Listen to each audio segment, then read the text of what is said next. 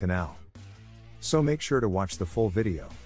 The United States began building a canal through a 50-mile section of the congested Panama Isthmus in 1904, after a French construction team's attempt to build it failed in the 1880s. This was the beginning of the Panama Canal. Eliminating disease-carrying mosquitoes aided the project, while Chief Engineer John Stevens developed creative methods and inspired the essential change from a sea level to a lock canal. Lieutenant Colonel George Washington Goethals, who succeeded him, increased the amount of work being done to remove a recalcitrant mountain range while also overseeing the construction of the dams and locks. The control of the renowned Panama Canal, which was first opened in 1914, was given to Panama in 1999 by the United States. Was the Panama Canal built when? At least as early as the 1500s, people began to consider building a waterway across the Panama Isthmus to connect the Atlantic and Pacific Oceans. King Charles I of Spain instructed his regional governor to map out a path down the Chagres River when explorer Vasco Núñez de Balboa recognized there was just a little strip of land separating the two oceans. Even though it was thought at the time to be unfeasible, the thought of a possible shortcut from Europe to Eastern Asia over the rugged, tropical landscape remained alluring. The only other options were to use the treacherous, unpredictable Strait of Magellan to circumnavigate South America or to transport people and cargo across the ocean using the Panama Railroad. The first nation to try the challenge was ultimately France.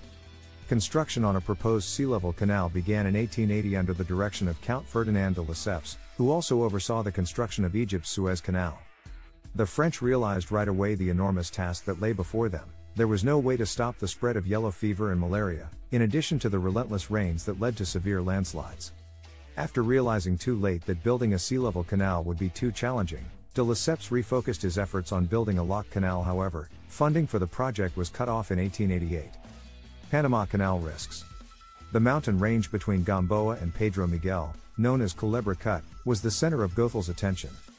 Up to 6,000 men were employed at any given moment to excavate the roughly 9-mile length, which turned into a 24-hour operation. Culebra Cut was a notorious risk zone despite the effort put into this stage of the project, as the number of fatalities from dynamite explosions and unforeseen landslides grew.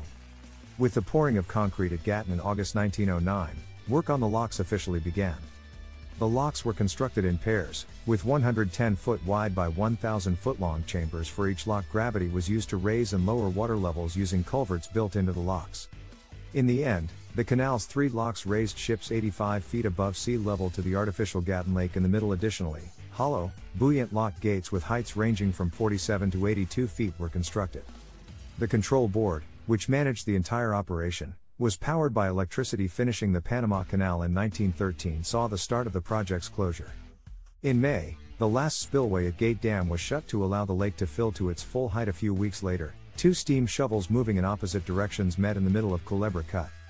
In October, the Gamboa Dike blew up due to a telegraph signal sent from the White House by President Woodrow Wilson, flooding the last section of Culebra Cut's dry tunnel.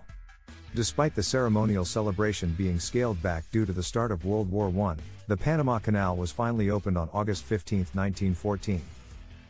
It was the most costly building project ever finished in the history of the United States, costing more than $350 million. The locks were constructed using around 3.4 million cubic meters of concrete in total, while the American construction phase required the excavation of close to 240 million cubic yards of rock and mud. On the other hand, the Panama Canal construction cost many lives. Approximately 5,600 of the 56,000 laborers hired between 1904 and 1913 supposedly died. Although the actual number is probably much higher given that the French only kept track of hospital mortality. The U.S. spent $375 million on the Panama Canal, which includes the $10 million Panama paid and the $40 million the French were reimbursed for when they abandoned the project. It was the most costly building venture in American history at the time. The United States continues to be the Panama Canal's biggest user. 66% of the canal's cargo traffic started or finished at a U.S. port, compared to 13% of the traffic that was made up of cargo going to or from China. So, that's it for today. We hope you enjoyed the video. Use the comments section below to tell us what you think about the video. Also, make sure to subscribe to our channel and click the bell button to be notified of all the latest videos.